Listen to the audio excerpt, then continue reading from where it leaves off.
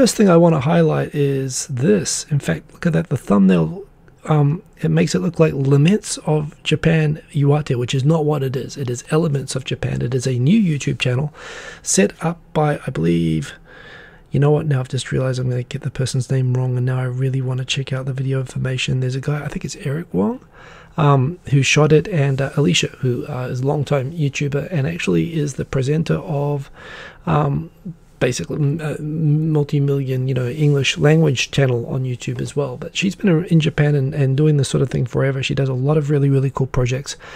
I think Native Creative, the project I introduced before, this is her latest one where she is presenting a travel show where she's going around Japan, to areas of Japan I've never been to before, and the way it was shot and the production levels on it are off the scale.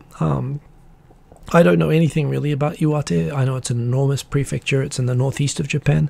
The first episode on IWATE that she did, it was really cool. It was slow, nice and sort of slow paced. It didn't rush through, no fast cuts or anything like that.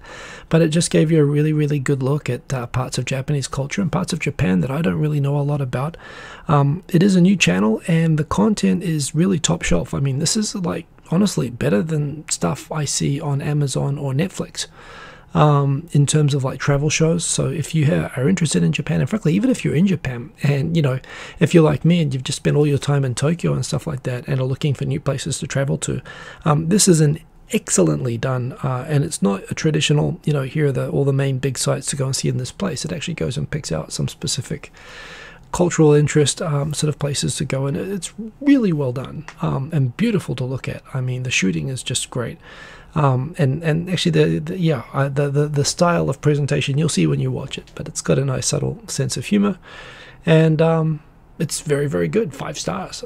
Go watch it, go subscribe to it, and like it, and do all those other good things. You should definitely watch this. There should be a new episode coming out this week. I think they're coming out weekly, but the first episode is up and it's awesome, so definitely go and check that. I'll do a reminder at the end of the show as well. Elements of Japan. I mean, it's really great content. This is the sort of content that you watch and you think, oh, this should get picked up and posted somewhere by like a, think about how hard it is right now for the TV, for the sort of subscription channels to pick up content. With everything being shut down in terms of shooting, this was done very obviously low key, and it's awesome. So yeah, this is and it's on YouTube, so it's free, so definitely go and check that.